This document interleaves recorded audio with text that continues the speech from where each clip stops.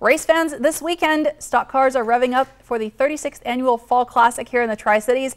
That's taking place at the Red Mountain Events Center in West Richland on the Tri-City Raceway.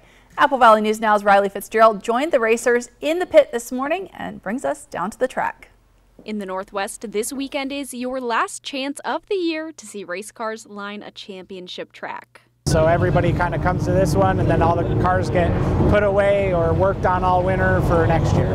This means drivers at the Tri-City Raceway may be going a little faster, and racers may be driving a bit riskier, according to driver Donnie Wannett. Mainly because people are like, hey, I'm going to give it everything I have to try to win this race, and if I tear my car up, I got all winter to rebuild it. Unfortunately, that's a lot of people's attitude, which ends up making a lot more yellows and a lot more wrecks. There are 140 cars out there this weekend, hitting top speeds of more than 100 miles per hour. There's 2 days of racing on Saturday and Sunday on the only half-mile tri-oval track in the nation.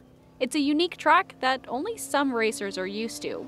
Evan Getz is a 16-year-old racer who's taking on the Tri-City Raceway for the very first time this weekend. You take one corner wrong, and when actually you can hit the wall, total your car. Here, you mess up in a corner and you just gather it back up and take the next lap. Here's a lot faster. Regardless of how different, the 36th annual Fall Classic is one of the biggest races of the year, especially in the Northwest. It's a prestigious race, and it's a huge deal to win it in any class that's racing here. So people are kind of like, you know, we're going to go give it our best shot. Everyone in the pit wants a big turnout over the weekend at the last hurrah until the spring.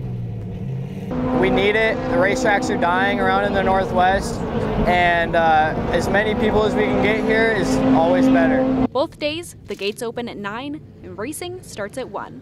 In West Richland, Rylee Fitzgerald, Apple Valley News Now.